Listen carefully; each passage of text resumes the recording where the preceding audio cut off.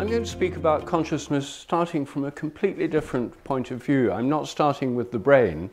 I'm not starting with a cerebrocentric view of consciousness, but with the bigger picture. It's been taken for granted by almost every civilization and traditional society that there are many forms of consciousness in the universe, not just ours and not just those of animals, other animals. So it's been often assumed that the entire universe is conscious. And this view of consciousness doesn't try and tie it all down to particular regions of the brain or interactions or electrical impulses going from one bit to another. It sees consciousness in a completely different way. And the reason why people in all these cultures think that there are many forms of consciousness beyond our own is because they experience them through mystical experiences, through altered states of consciousness, through spiritual practices, through psychedelics traditionally taken in a number of cultures around the world. People have the experience of being in contact with a greater consciousness than their own. When Sir Alister Hardy in the 1960s started the Religious Experience Research Unit in Oxford, he was asking people in Britain if they'd had experiences that seemed to involve a conscious presence greater than their own, mystical experiences. He was astonished. Thousands of reports poured in. It turned out these are much more common than anyone had previously thought. Most people don't talk about them because they're shy to do so. They're afraid they'd be classified as mentally ill or something like that. But recent surveys have shown that as many as 50% of the population have had experiences of other kinds of reality, near-death experiences, spontaneous mystical experiences, including ones that occur in childhood, and other kinds of altered states of consciousness, which suggest that their consciousness is part of something greater than themselves. Now, in ancient Greece, they had the Eleusinian mysteries. Most of the culture there was influenced by this kind of mystery cult which involved an initiation in a cave, which involved taking psychoactive substances. We don't know what they were. But this was a pervasive feature of Greek philosophy. And Plato, in his book The Timaeus, talks about the conscious universe. What he says is, "This world came to be in very truth a living creature with soul and reason, a single visible living creature containing within itself all living things whose nature is of the same order." So this is a vision of the entire cosmos as a living being, a living organism. And this kind of view was inherited by medieval philosophers in Europe, in the universities and in the cathedral schools. They were also influenced very much by the philosophy of Aristotle, who thought that all living beings have souls. The soul is the form of the body. It's what shapes the body, and it's what attracts a being towards its end point. An acorn, as it germinates into an oak seedling, is pulled towards the mature form of an oak tree by the soul of the oak. So plants have souls, animals have souls, the planets have souls, the stars have souls, according to this view. In fact, the Greeks, including Plato, called the stars and the planets and the sun the visible gods. And indeed, we still call the planets by the names of the gods and goddesses, Venus, Mars, Mercury, and so on. So in medieval Europe, this was the standard worldview. Theologians like St. Thomas Aquinas integrated this Greek view, particularly Aristotle's view, with Christian theology to produce a view, an animistic view of nature. Nature is alive, the earth is alive, the planets and the stars are alive, they're conscious beings, the whole universe is a conscious being, animals and plants have souls, and the human rational mind is embedded in a level of the human soul which relates us to plants, which shaping our body. The vegetative soul shapes our bodies and underlies regeneration and wound healing. The animal soul that we share with animals, gives us our animal instincts and emotions like fear, hunger, thirst, sexual desire, and so on. But the rational mind is that which is specifically human and to do with conscious thought, language, and reason. And that was the standard view in the Middle Ages. Now, the reason I'm saying all this is because it's important to realize what a completely radical break the 17th century mechanistic revolution in science was, with everything that had gone before in our own culture and in all others. In the 17th century, the scientific revolution was a revolution precisely because it denied these traditional views. For the founders of modern science, nature was not a living organism, it was a machine. Animals and plants were not living organisms, they were machines, automata, unconscious, inanimate automata. The human body was a machine. And in the vision of René Descartes, who's founded this mechanistic philosophy most explicitly, the whole universe is made of inanimate matter, which works mechanically by pushing and by being pushed from the past through physical, mechanical causes. The stars and the planets are mechanical objects made of unconscious matter. The Earth's an unconscious object. Our body is, the animal bodies are, plants are. The only things that were not mechanical and unconscious in the universe were God, angels, and human minds. Basically, what Descartes did was deanimate the whole of nature, drain the soul out of the whole of nature, so that all was left in nature was inanimate matter. But outside nature were God, angels, and human minds. And God was supposed to have created the world machine in the first place by being a brilliant engineer and mathematician, pressed the start button, and then it was all supposed to go on more or less automatically thereafter. So we have an idea of completely autonomous, unconscious, mechanical universe, with the only role for God left to being to start it off and to interact with human minds, which were the only non-material things left in the universe. And this is Cartesian dualism, and it dominated science for the first 2 or 3 centuries of its existence. And it created 3 splits, really, a split between religion and science. Religion got God, angels, and human minds, and morality. Science got the entire physical universe, including the human body. It created a split between mind and body in ourselves, that our minds were somehow utterly separate from our bodies, but interacted with them in a way that was profoundly mysterious. He thought it happened in the pineal gland. Modern Cartesians think it happens in the cerebral cortex. It's basically the same theory, it's just moved a couple of inches.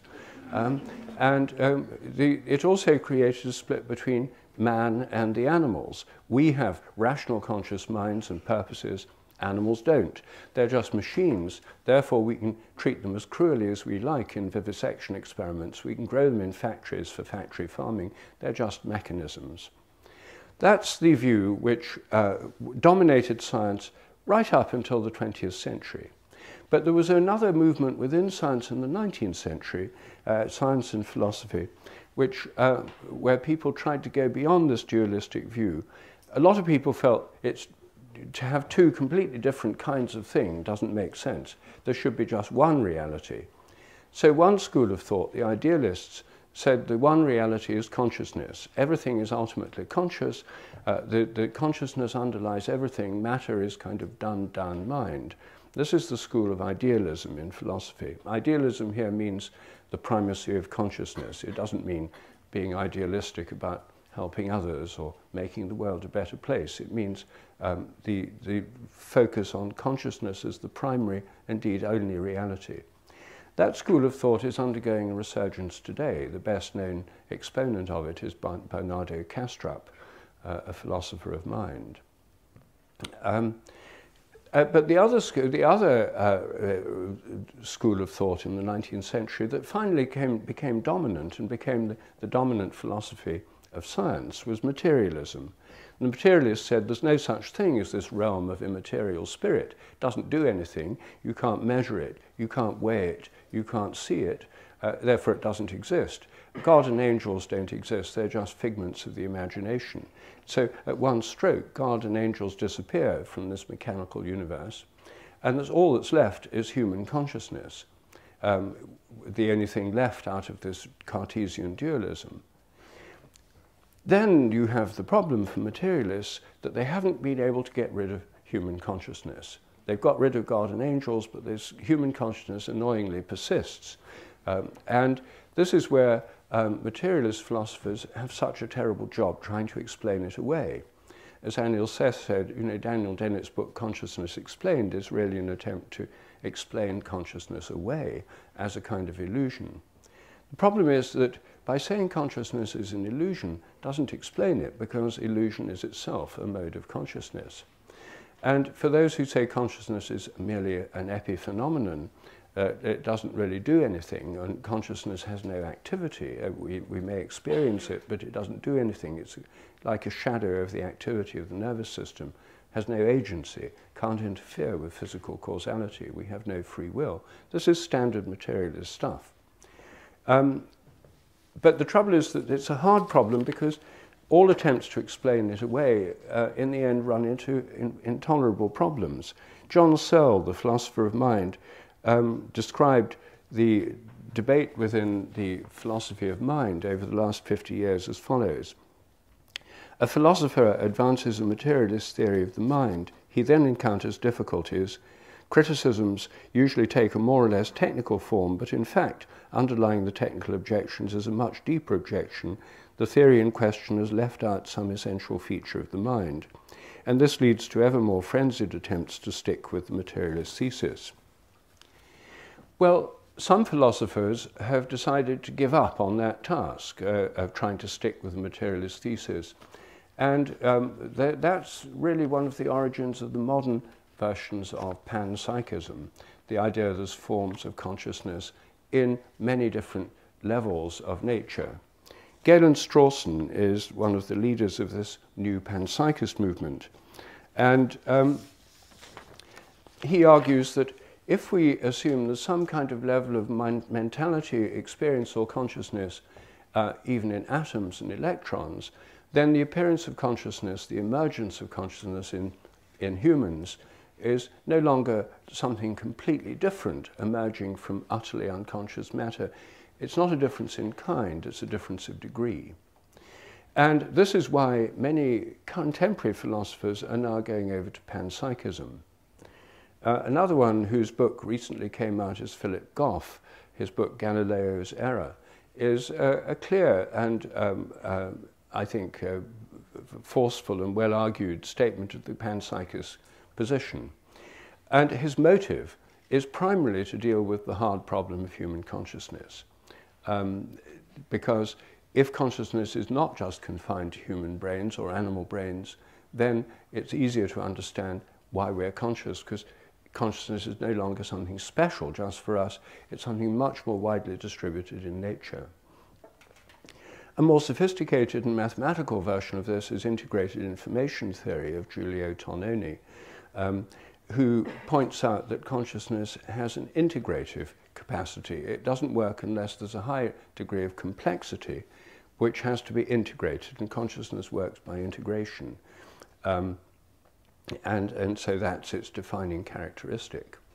There's a lot of technical literature on this, but I'm just giving an overview.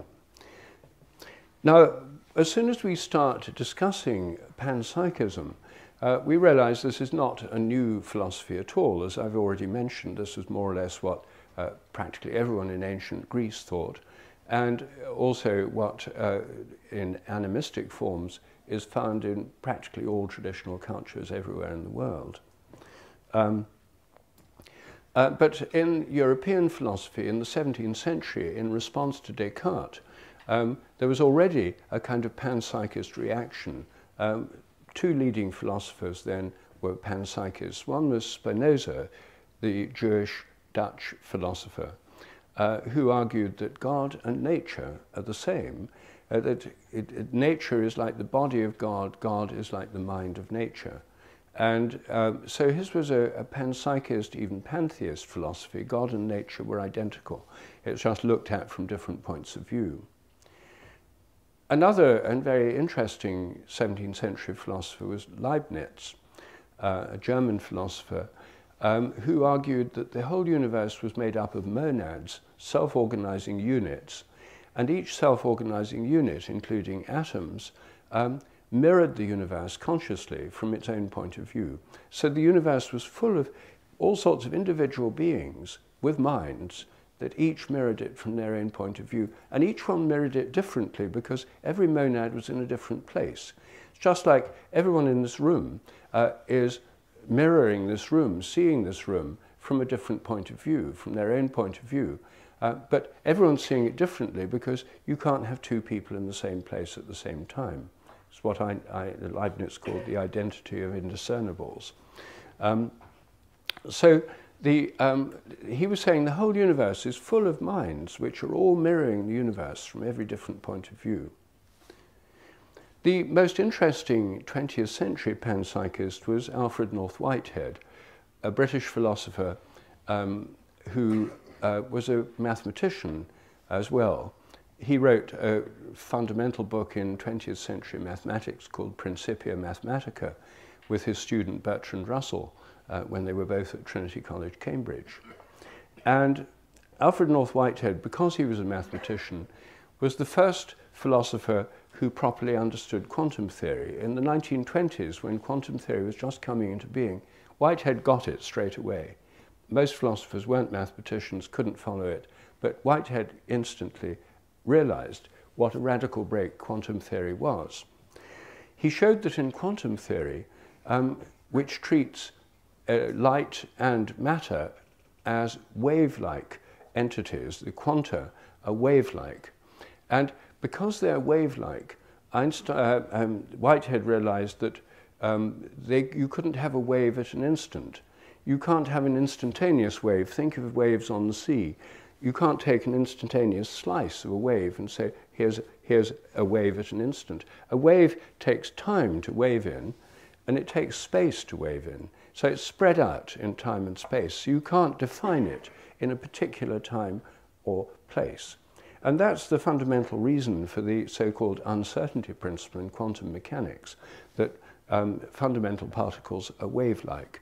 Everything, in fact, is wave-like. Atoms are wave patterns. The nucleus is a pattern of waves too, and the electrons in their different orbitals are resonant waves of activity. So what Whitehead showed is that matter is not stuff.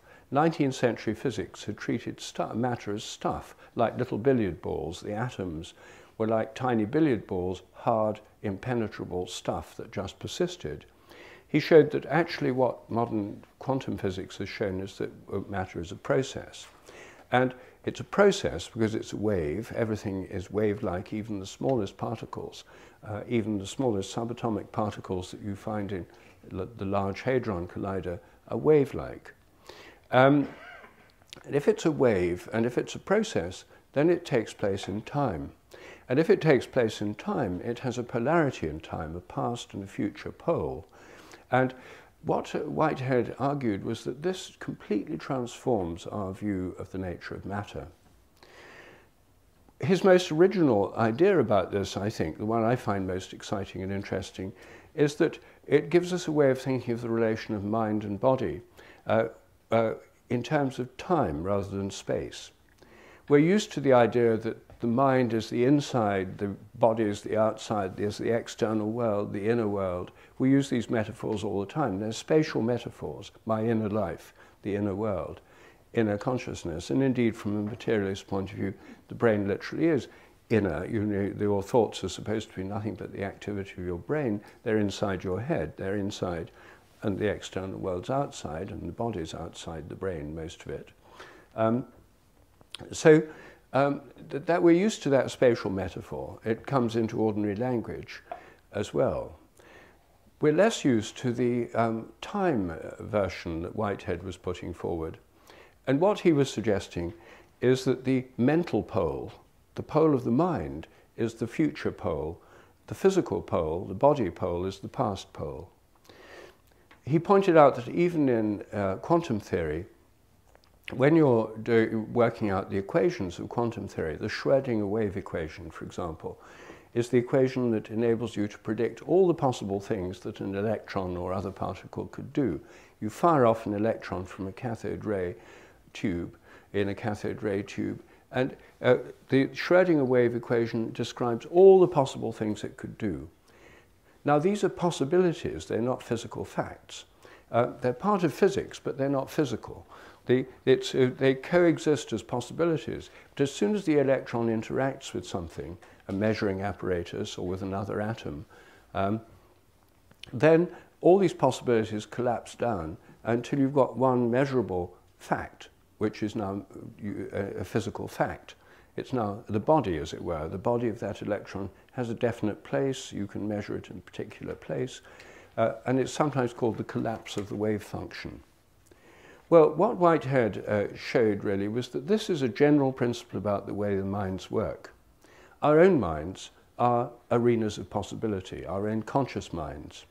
Our consciousness is an arena where we hold together a range of possibilities. If we don't have many possibilities, we don't need to be conscious of it. And most of our habits don't involve considering possibilities. We just do it the same way we've done it before. Habits are generally unconscious. They're mental, but they're unconscious. Conscious minds are concerned with possibilities and choosing among them. So, for example, all of us chose to come here today.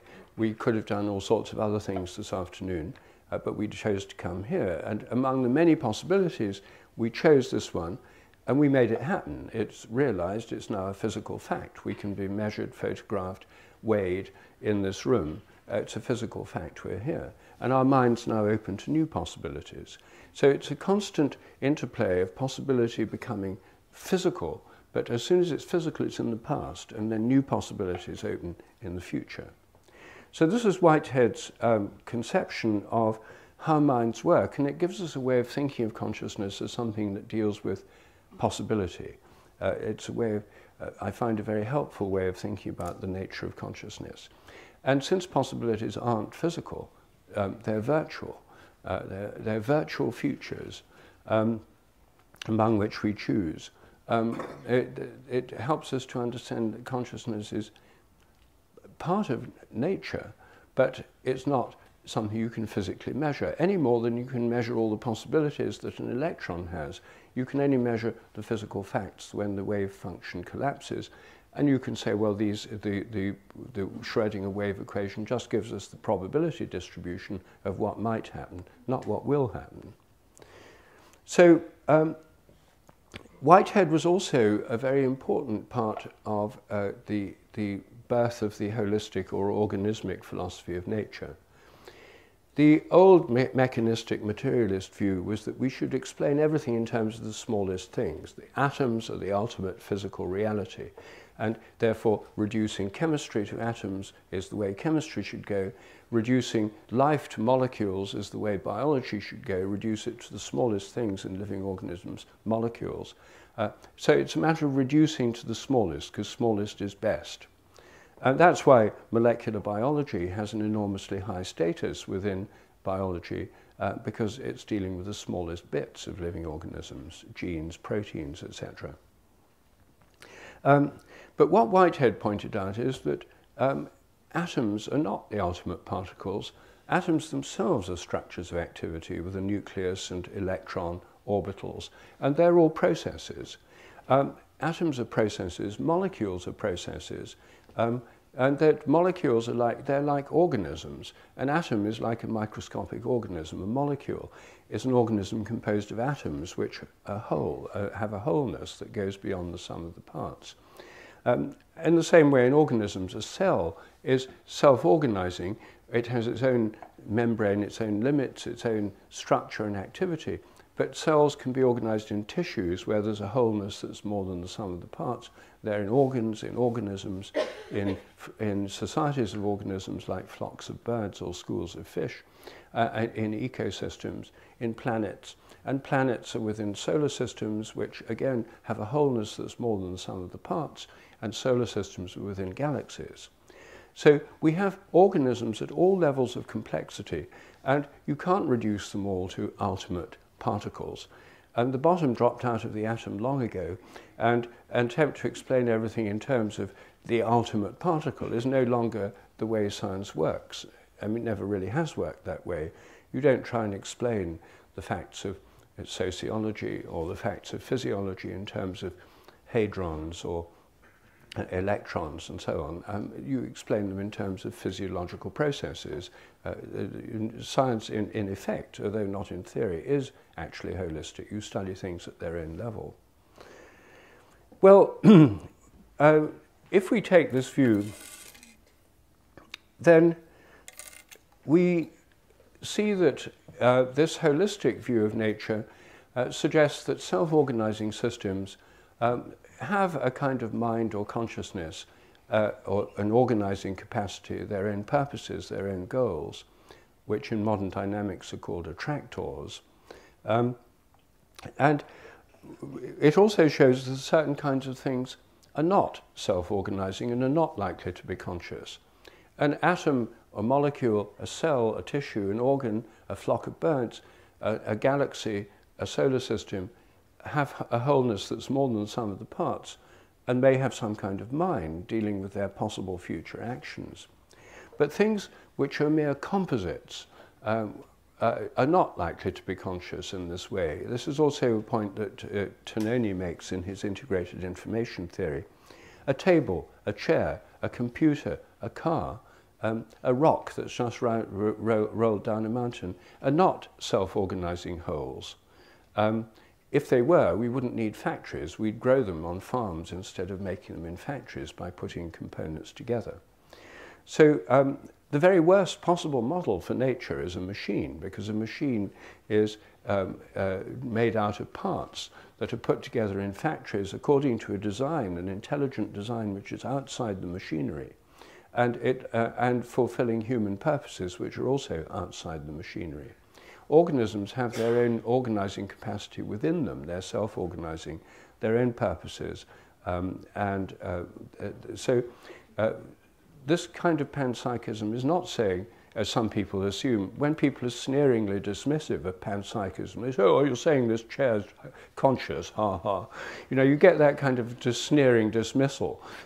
Many of you will have encountered it. You know, well, this rock is this. They always pick cups, rocks, socks, chairs, computers as examples, which no one is claiming, no serious panpsychist is claiming that these are conscious. They may be made of conscious crystals or with a very low level of consciousness, or atoms, but the sock or the chair or the computer is not a conscious being. And self-organizing systems have their own ends or goals. And again, you get the contrast with if you're trying to get somewhere, you get into a car, the car doesn't have any goal of its own where it wants to go. It'll go wherever you want it to. If you get onto a horse, the horse may well have its own idea about where it wants to go. It's happened to me in Ireland once. I rented a horse with some friends, and I'm not an expert horse rider, and I found myself going down paths that I didn't think were part of the standard route until I found myself arriving at a stable. The horse had simply gone home. It didn't want to go on this long ride with me on its back. This gives us a view of how minds might work. And it also shows that if we're talking about plants, are plants conscious? I mean, there's a whole conference every year in London called Plant Consciousness now. There are whole books on plant intelligence and the secret life of trees and so on. If plants are conscious, they're likely to be conscious about things where they have a choice. They're not likely to be conscious about things which are just purely habitual. Same as us. We're not conscious of most of our mental activity. Most of our lives, we're creatures of habit. Most of our mental life is habitual. We only use our consciousness when we're thinking about possible actions we have to choose between. Now, I think the interesting point about this panpsychist argument in the present climate is that most panpsychists who are around today, Strawson, Goff, Tononi, Koch, the neuroscientist who used to work with Francis Crick, who used to be an absolutely hardline reductionist materialist, has recently gone over to panpsychism as well. This is a large-scale movement within philosophy and neuroscience. But the main reason they've adopted panpsychism is to try and explain the hard problem, human consciousness. So they talk about electrons, atoms, molecules, maybe cells and tissues, but they stop when you get to human beings. I think this debate is most interesting when you carry on, flocks of animals or social groups, ecosystems, the whole planet. I mean, we already have a holistic view of Gaia, the planet, in the Gaia hypothesis, which is telling us that the entire planet is like a living organism. And then if we carry on to the solar system, and particularly to the sun, I'm particularly interested in this question of, is the sun conscious? And as soon as you raise that question, you realize that you're breaking a taboo. You know, as a modern educated person, you're not meant to ask that question. You're meant to sneer if somebody says, is the sun conscious? You're meant to dismiss it as absurd or ridiculous or childish. And the reason it's so easily dismissed as childish and ridiculous is that practically all humans, except us, have taken it for granted. So the idea is we're better than them because we're smarter, more educated and more scientific, and they're all wallowing in ridiculous superstitions. Also, children think the sun's conscious. That's why they draw it with a smiley face. Again, proof that it's a childish superstition. Well, in most cultures, people think the sun is conscious and usually think of it as a god or a goddess. The Greeks thought of the sun as a god, Apollo, the Romans as a god, Sol. But some people think of it as a god, the Hindus, Surya. But some people think of the sun as a goddess. The Japanese, for the Japanese, the sun is a very important goddess in their whole cosmology. In the cosmologies of Northern Europe, the sun was a goddess. And that's why in German and in the Germanic language, the sun is feminine, die Sonne, and the moon is masculine, der Mond. Whereas in the Romance languages, it's the other way around. Le soleil in French is masculine, sun, and la lune, the moon, is feminine. So sometimes people think, oh, the moon's feminine, the sun's masculine, etc. It depends on the mythic system you're working with. And I personally think that this view of the sun and similar aspects of the natural world is one reason for the evolution of the English language as we know it. In parentheses, think about the evolution of our language. The people living in England at the time of the Norman conquest were speaking Germanic languages, Anglo-Saxon and other Germanic languages, in which the sun is feminine. The Norman invaders spoke French, and the court language in England for several centuries was French. And the English language as we know it is a kind of hybrid of French and German, or French type and German type languages. And what did our ancestors do when they were trying to deal with the gender of the sun? One lot say it's feminine, the other lot say it's masculine. The moon, again, the opposite way round. How do you deal with that? Well, what they did do was expanded the neuter gender, which in Germanic languages, there's masculine, feminine, and neuter, expanded neuter to include practically everything except people and ships. And so we neutralized the entire world in English.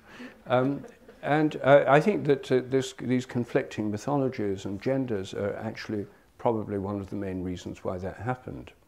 But that's an aside. My point here is that traditional cultures have thought of the sun as alive and conscious. And they actually, in India, I lived in India for 7 years, and in India,